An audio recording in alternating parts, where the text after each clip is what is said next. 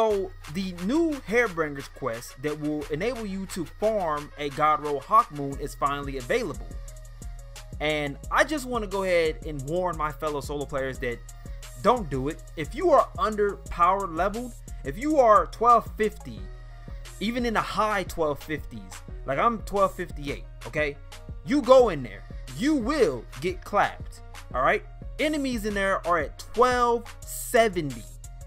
What that means is that you should be at least 1265 or above to attempt to try to do this solo.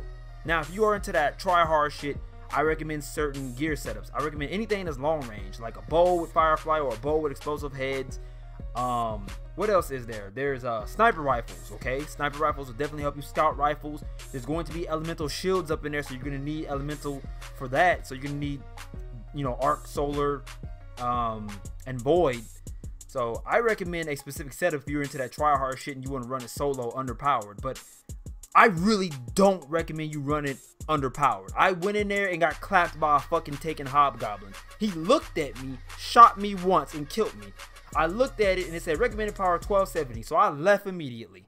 So I'm going to go ahead and power up, try to get as close to 1270 as possible, then I'm going to try to run that mission again solo. It reminds me of the 0 hour quest, but see, that was on a timer and you had to run it with friends. My homies don't play Destiny 2 anymore, so I ain't got nobody to run this with. Luckily, there's no timer for the Harbinger quest, so you ain't got to worry about, you know, time running out and you getting sent back to orbit. But yeah, man, that shit's real in there. Just a quick warning, I see a lot of people doing guides on how to do this and how to do that. Nah, bro, they're not telling you that the recommended power is 1270. You will go in there and die immediately.